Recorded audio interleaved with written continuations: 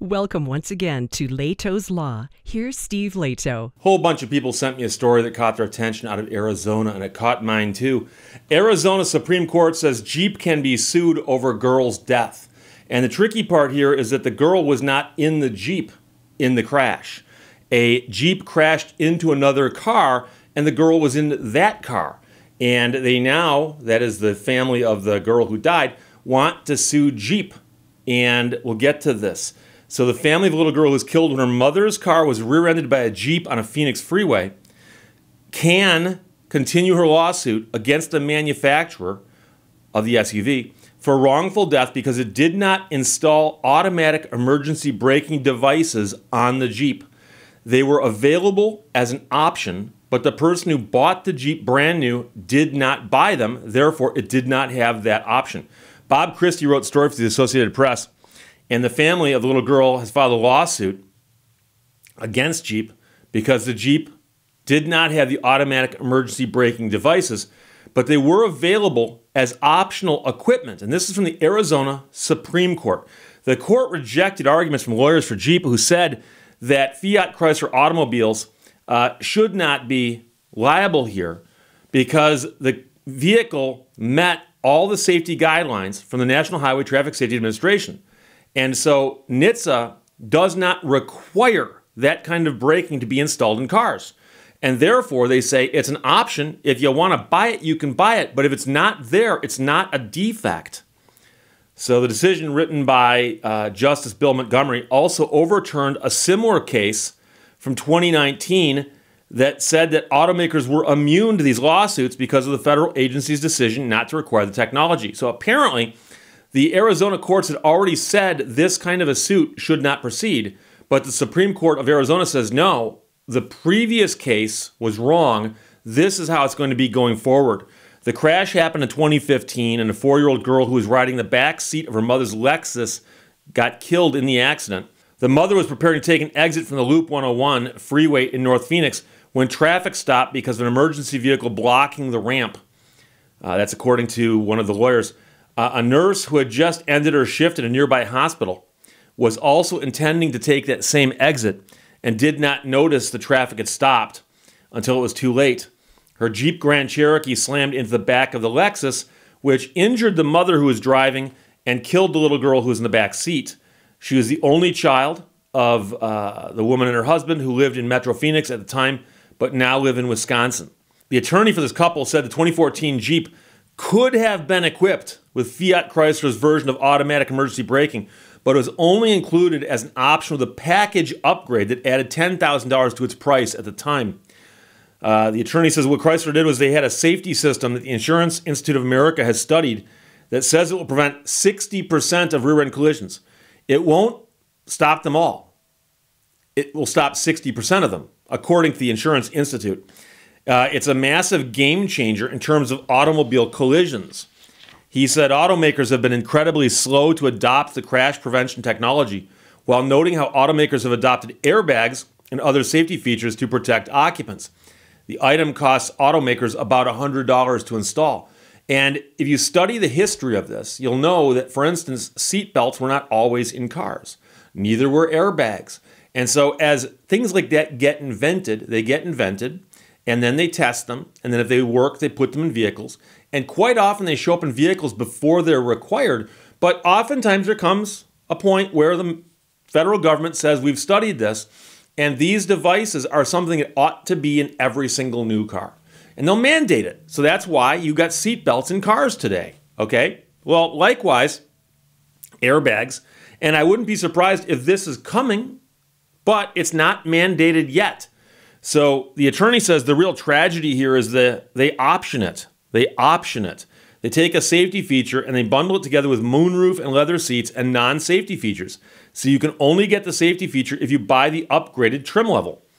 In a statement, Fiat Chrysler extended their sympathies to the family for their loss and other injuries stemming from a horrific high-speed collision caused by an inattentive driver. And that's what a lot of people are going to point to and say, well, who caused the accident? The nurse getting off her shift who didn't see that traffic had stopped was clearly traveling too fast for the conditions. And so to suggest that, well, yeah, but what caused the death was the missing option on the Jeep. I'm not sure that a lot of people are going to agree with that. They said, and this is Fiat Chrysler again, while we disagree with the Arizona Supreme Court's ruling on the preemption defense, we look forward to presenting our other defenses to the trial court. The preemption defense is the argument that the federal government trumps the states when it comes to things like auto safety. So if the federal government says this car is safe to sell, it can be sold. And it's not up to other states to go, well, you know, something that it's missing a feature, and in our state we're going to require that feature. The company noted that the Jeep Grand Cherokee involved complied with all applicable federal safety standards and said that while automatic emergency braking, or AEB, is a promising new technology, it can't prevent all crashes. Lawsuits attempting to impose an autonomous feature on all vehicles can inadvertently stymie the development of better versions as technology matures. Federal regulators have not mandated the equipment. The Supreme Court's decision noted that the Federal Safety Agency opted to forego imposing a mandate for several reasons, including that it wanted to spur innovation and because automakers were adopting the technology on their own. To the extent the administrative record reflects a federal policy about AEB technology, it is that the agency encourages innovation and desires it to be deployed more broadly and sooner rather than later. That's what the judge wrote. The case now goes back to a trial court unless Fiat Chrysler files an appeal with the U.S. Supreme Court, which they could do.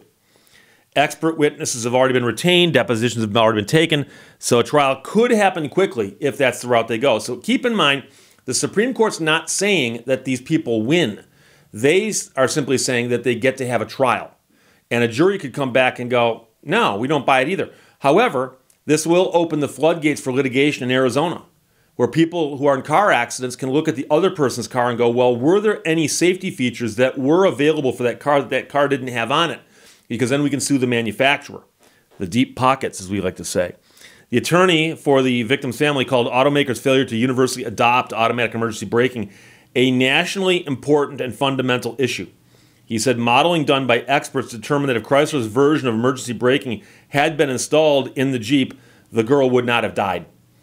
It would have automatically braked that car, and this accident would have been a clean miss, he said. At worst, it would have been a fender bender, and most likely it would have been a clean miss. And he seems to be unaware or not mentioning the fact that other experts out there said that it worked 60% of the time. 60% of the time. And so that's not a sure thing, 60% bet. But, you know, this is an argument that comes up quite a bit. And when it comes to auto safety, there are oftentimes not clear-cut answers. So I'll give you an example. I actually knew somebody who works at an automaker, and they were talking about the idea of what happens when a vehicle rolls over. Vehicle rolls over, winds up on its roof or rolling over onto its roof and then continues to roll. And so they talk about whether or not the roof will collapse on the car when the car rolls over.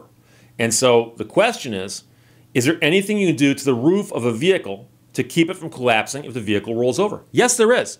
You can beef up all of the supports, you know, the A pillar, the B pillar, whatever. You can beef those up, and you can even beef up the roof so that the roof has more structural integrity.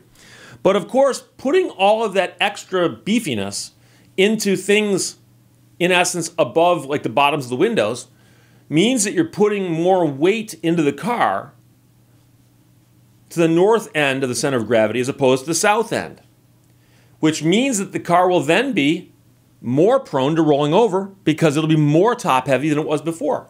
It won't cause the car to roll over, but it won't discourage it from doing so. And so that's something they have to stop and look at and go, okay, what are the odds it's going to roll over?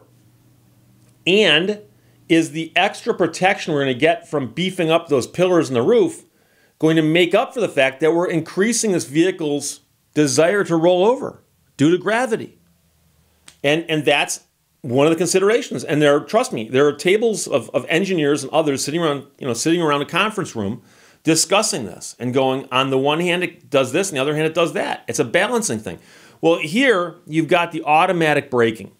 And I've got news for you. The idea that we've got the technology right now to control every aspect of a car to where you can get in the car, sit down and go, take me to the store and put your head down on your chest and fall asleep and wake up when you get there, we're not quite there yet. We're not quite there yet. We see stories in the news about vehicles that are on some form of self-driving technology, and they still hit things.